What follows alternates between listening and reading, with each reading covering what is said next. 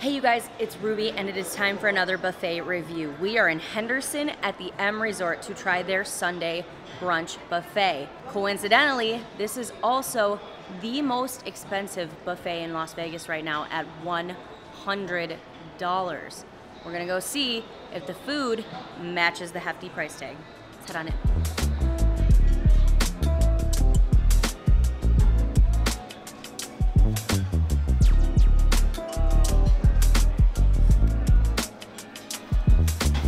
Just got seated here at M Resort's buffet. Now this is at Anthony's Steakhouse. It's their high-end steakhouse here. It's a beautiful restaurant.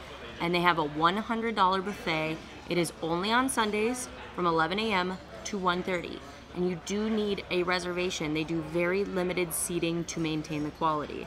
$100 is expensive for a buffet, but when you see what they have to offer, I think you are gonna see why. Let's go get our first plate. French toast. Stuffed strawberries, it's vegetarian. Oh, yum. Bacon, oh yum. Oh, all right, we're taking all of that. All right, a beautiful Benedict. We'll take the one right in the middle. Look at that guy, gorgeous. These fingerlings look absolutely amazing. Fingerling potatoes.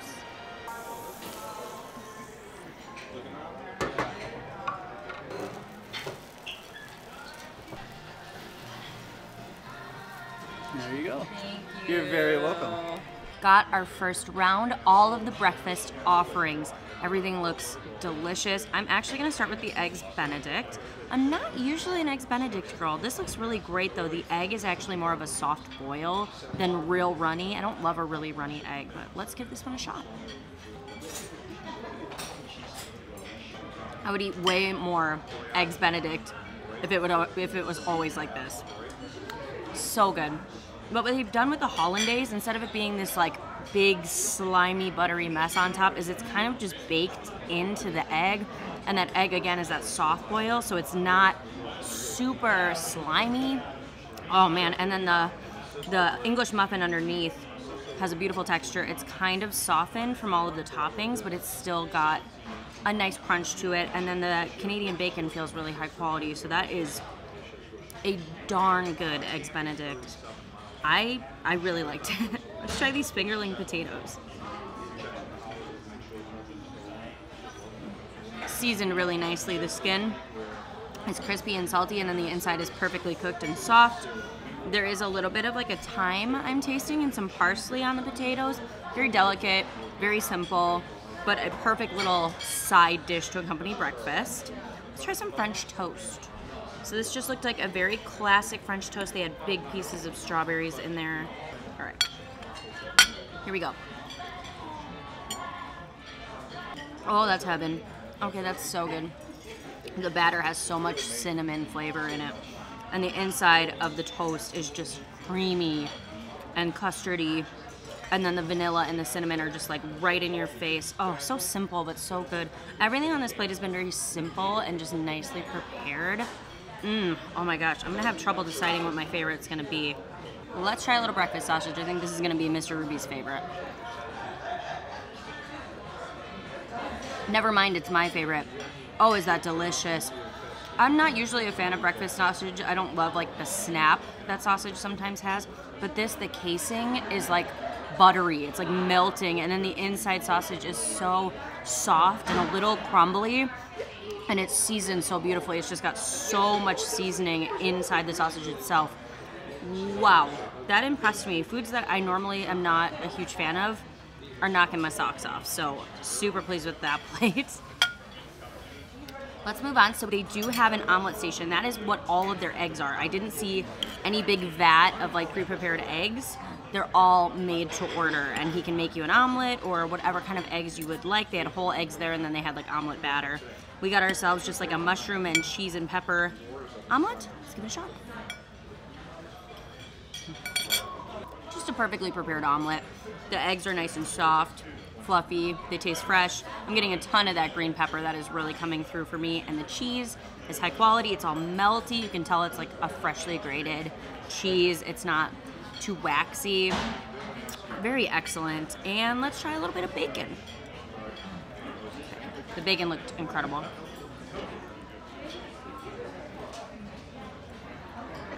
The breakfast meats are like out of this world delicious. The bacon is so good. The sausage was so good. I don't know if I have a favorite, you guys. Everything was just so perfectly prepared and delicious. So we are gonna finish this round before we get to the good stuff. Oh my goodness. Wow. Look at these crab legs and these massive shrimp. Oh my gosh. Oh my goodness. Oh, he's gorgeous. Oh.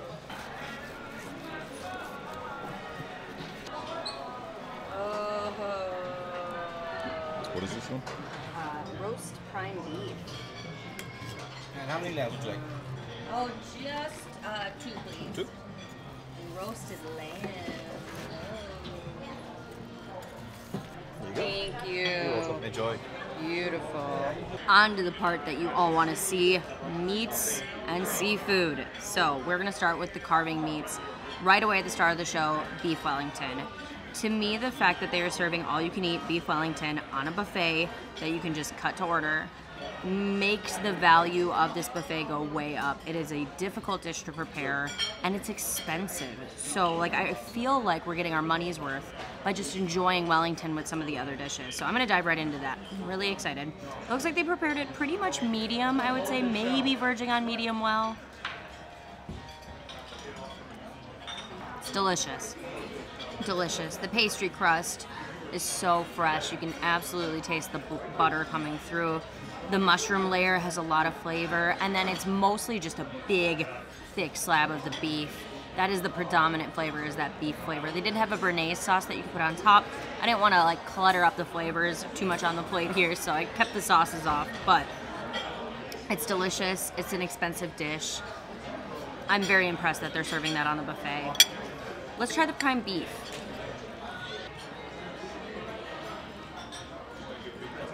It's not my favorite. It's not my favorite cut of meat to begin with, and the Wellington is just like so special and unique on the buffet that I'd rather just stick with that. They also have rack of lamb that they're serving, which is also, again, just incredibly impressive to be serving lamb on your buffet. They had a mint sauce you could put on it. I'm just gonna try it as is. It looks delicious. It looks like they have a little bit of a crust on the outside. The lamb is my favorite. Wow, wow, wow, wow. There's like a bread cheese crust that they put on the outside of the rack of lamb that is incredible, and it is so tender and delicious and like coming off the bone. Wow, the lamb is really impressing me. That's 2 thumbs up. So on that plate, I will say the lamb is what's blowing my mind, but the Wellington was also excellent. Seafood time. Oh my gosh, you guys, they have big, huge lobster tails, huge snow crab legs, gigantic shrimp. Let us start with the lobster because you just do not see lobster tails on a buffet very often. So let's give this a shot. Right out the gate, I'll tell you guys that I vastly prefer crab to lobster, but the lobster here is excellent. It's soft. The meat is really coming through. There's a ton of meat inside of the tail. It's buttery. I'm tasting a little bit of parsley, chewy, a little sweet. So if you are here for lobster, you're not going to be disappointed. They're just like serving these out like crazy. So all you can eat lobster tails with beef Wellington. There's your $100 right there. It is time for the massive shrimp test. As we know, I don't eat shrimp, so Mr. Ruby is going to tackle a gigantic piece of shrimp. Delicious. We got it delicious. I think there's sauce up there. We'll get you some. He said it's delicious. We'll get him some sauce. Let's move on to these delicious looking crab legs. I mean, they are huge. Beautifully presented up there. There's just so many. All right, got a good piece of meat here.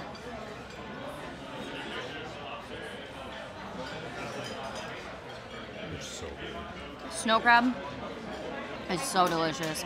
I just vastly prefer it, but man, are these delicious.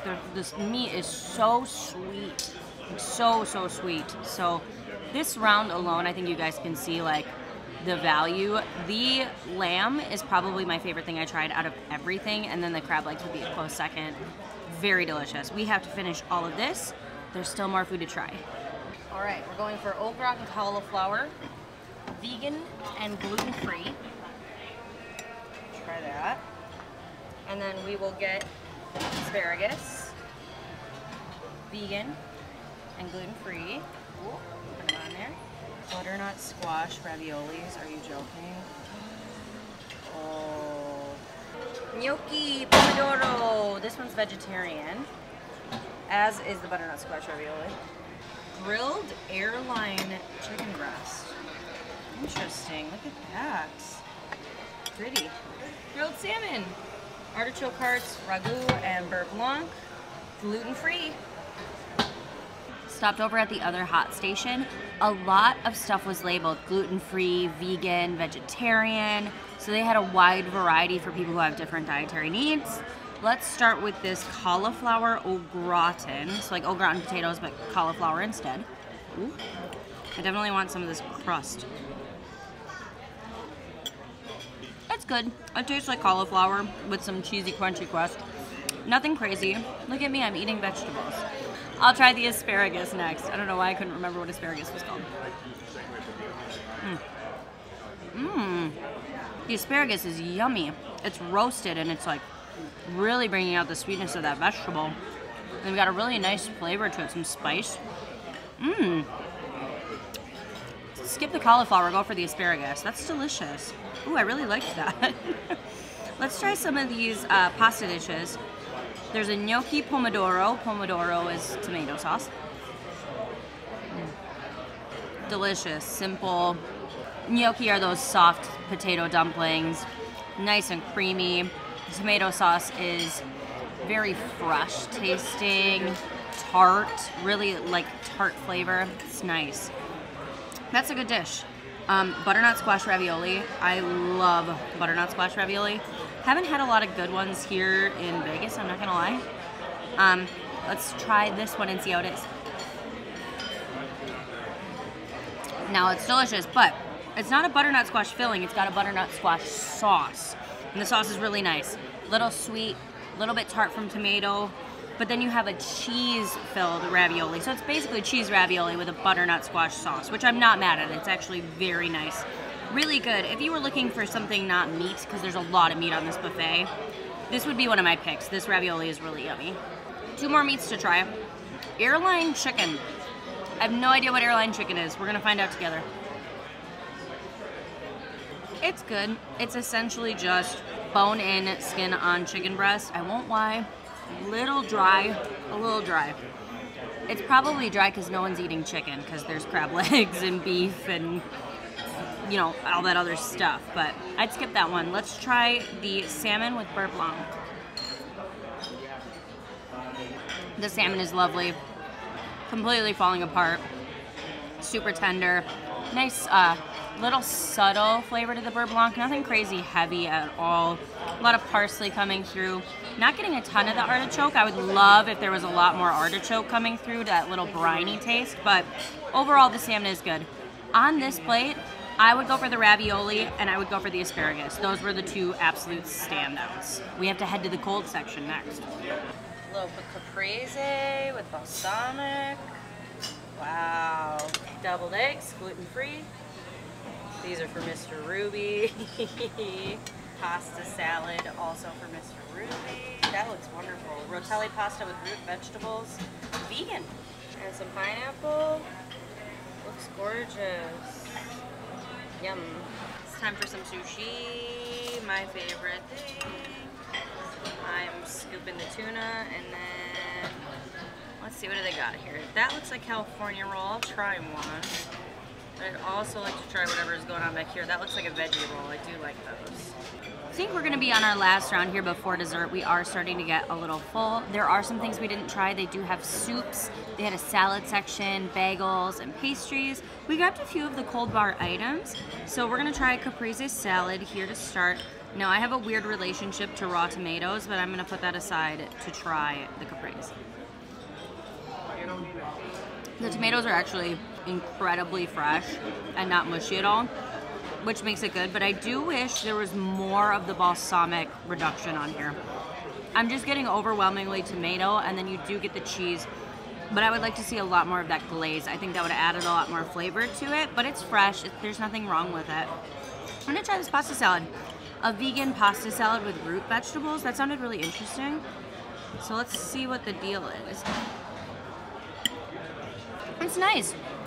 There's a bit of a sweet, tangy sauce coating to the dressing. It's a little sweet, and the vegetables have been grilled and charred, so they're kind of like got a light flavor. They're still crispy. It's delicate. It's light, but I don't mind it. It's good. We have deviled eggs here. That is a Mr. Ruby delight, so we're gonna do the deviled egg test for Mr. Ruby here. No, I'm okay. You try. Excellent. An excellent deviled egg. Good. I got two really just good. I got two just so that he could have the other one. He would eat 6 if he could. And then we also have fruit here, which I mean is just fruit, but it was beautifully presented and I wanted a little bit of something, so I've got that here. But let's try what I've been waiting all day for. My sushis. Sushi on a buffet is not always the best. However, they've been rotating like crazy over there. There's only a few pieces out at a time, so I'm hopeful. Let's try this tuna nigiri.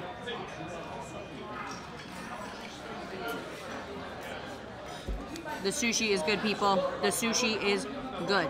They've passed with flying colors. If I can eat a rack of lamb and sushi, I'm good. So overall, these plates have been good. We are gonna move on to desserts. That looks like a cheesecake. I'm gonna do that. Boom. Let's get a pistachio tiramisu. Yum, 2 of my favorites. That's gorgeous. That looks like maybe an opera cake. And this is some kind of chocolate. Yep. Whatever the heck this is. Wow, let's grab that. Beautiful. And I think that's a carrot cake. Yum. Grab that. On to desserts. Now I will say the table where it was presented was just so beautiful. Big ups to whatever sugar decorator did the sugar sculpture. I made one of those in college, and that one looks way better than mine did. They had an assorted pastry selection. Not everything was totally labeled, so I'm gonna just do my best and guess. I'm gonna start with this cheesecake. This is like a domed cheesecake. This is a really unique way to serve it. But the crust looks really soft, and there's like a raspberry glaze over the top. Let's try it. That's delicious. Holy cow. The crust is like a sugar pastry, and it's like falling apart. Like as soon as it's in your mouth, it kind of starts melting into the sugary deliciousness. And then you have the just cream from the creamy cheesecake. Not too sweet. The glaze is just like a little sweetness. It's lovely. Let's try this chocolate tart thing. I'm not even sure what this is, but I think it's like a little chocolate tart. That one's nice. It's got a really deep, dark chocolate flavor. The crust is like a rich cocoa powder flavor. And then the filling is this soft, creamy, dark chocolate ganache. Very rich. If you don't like a lot of super sweet dessert, I think you would find this really decadent and like it. I think it was okay. I'm gonna give it a 3 out of 5. Go to these guys over here. Okay, opera cake. I'm not used to seeing opera cake on a buffet. That was kind of a fun surprise. I'm pretty sure that's what this is. I'm expecting a hazelnut flavor, chocolate, a little bit of ganache. It's good. None of these desserts are crazy, crazy sweet. Ooh, on the back end, there's like a little bit of a frangelico flavor. A little like hazelnutty coffee. Ooh, that's nice. The aftertaste is delish. The sponge could be a little softer to me, like a little more wet, but it's good. I'm gonna give that one a 3.5 out of 5. Let's do this pineapple upside down cake. I've already made a mess of this thing, but let's give this a shot. Beautifully presented. I will say they all look really lovely. That one's pretty good. The pineapple could be a little more like sweet, sour. The fresh fruit, by the way, on the buffet was so incredible. There's like a layer of nice, soft, gooey cake, and then underneath actually has like a white chocolate layer to add a little bit of crispness, so it's not just mush. It's got lovely texture, and I like how they've built it. I just think the pineapple flavor could come through a little bit more. I'll give that one a 3 out of 5. Let's try this carrot cake. I've had some pretty mediocre carrot cake on buffets. I don't know what it is. I just feel like it's like one they just throw on. I don't know. But let's see if this one's really good. It's fine. I just feel like carrot cake on buffet is just never quite right. And I don't love that one either. So I'm going to give that one a 2 out of 5. This little swan is presented so beautifully. I think it's like a little cream puff. He's adorable. Let's see how it tastes. That's good. The pot au choux puff is perfect. It has an excellent texture. It's got a little bit of crispness. The filling has got something unique in it. I don't know if it's like a cinnamon flavor going on. Something is really like, I can't even place what it is, but it's very sweet and delicate. There's a custard inside the cream puff, and then there's like a fluffy light whipped topping on top. That one was lovely. I really liked that. I'm giving that a 4.3 out of 5. That was good. So the cream puff and the cheesecake are killing it right now. Tiramisu, but not just any tiramisu, a pistachio tiramisu. I love coffee and I love pistachio, so don't let me down, pistachio tiramisu. I have high hopes for you. That's really good. 4 out of 5. So for these, I think the cheesecake is the clear winner, but I really do like that cream puff. That was good. And the tiramisu was good too. The other ones I could take it or leave it. But just finished up with the M Resort Buffet at Anthony's. And I have to say, I thought it was well worth the $100. The rack of lamb and the snow crab legs were some of the best I've had in a really long time. And a lot of the dishes were really high end. The breakfast even really impressed us. Now, this place is pretty much booked solid. However, they get cancellations and no-shows all the time. So check open table, call in and see if there were any cancellations. I've also heard you can try to walk in and see if they will seat you. So those are a few tips for you guys. Overall, we were pretty blown away. I thought it was great. Let me know what you guys think down in the comments and if you would check this one out. Thanks for watching, and we'll see you guys all in the next one.